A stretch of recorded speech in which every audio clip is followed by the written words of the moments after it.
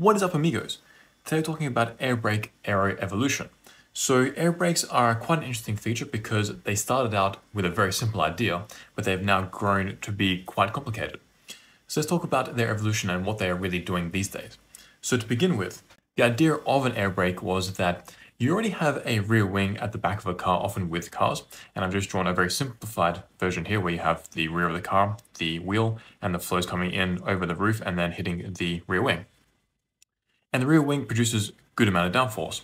Now, in terms of braking, you want to have downforce in the corners, but you also want to brake quicker. So the quicker you can brake through the corners, the further into the corner you can travel with high speed, and then you can go around the corner faster. So what the idea was is you push the air brake up, so you rotate it, so now it's more in line with the flow, and then the flow will hit it and produce more drag. So the higher you pitch an airfoil, the more drag will be produced. And that was really good in terms of producing downforce and drag, because with a regular setup, the regular wing, the change in the lift coefficient would be around about minus 0.3, so about a 300 count reduction, so about a 300 count increase in the downforce. In terms of the drag, you'd see around about an increase of 0.1, so about a 100 count increase for a fairly aggressive setup for the drag. That's not great, but that was deemed fairly good considering that you got a pretty good increase in the downforce. In the air brake situation where you flip the airfoil up to increase the drag and then increase the braking performance of the car, the change in the lift coefficient that you get compared to not having a wing was minus 0.4 about, so about 400 count reduction, so about a 400 count increase in downforce. And that comes with a drag penalty of about plus 0.2, so about 200 count increase in the drag over having no wing. So you can see here that the downforce is greater and the drag is greater a little bit. So in terms of the air brake, this has been a success, but a somewhat unexpected consequence was that we also get an increase in the downforce as well, which is also good around corners. That's what we want. And it also depends on the handling of the car. So if you have really high downforce over the rear wheels and not so much over the front wheels, that can be a problem. That's a topic for another video. But in terms of just general downforce, this is a really good increase.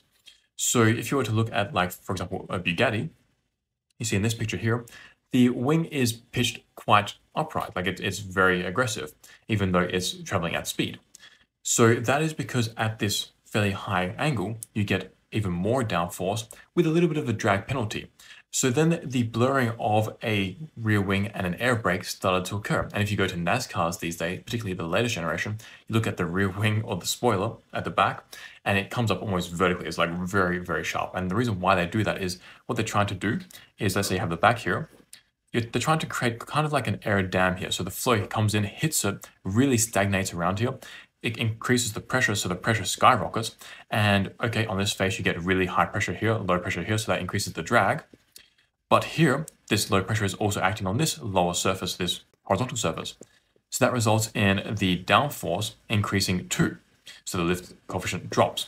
So in that way, with this really vertical surface, which is kind of like an aerodynamic, like a air brake, you can kind of say, you get a massive increase in the downforce at the expense of an increase in the drag. But depending on which phase of operation you are in, that penalty in the drag may be justified.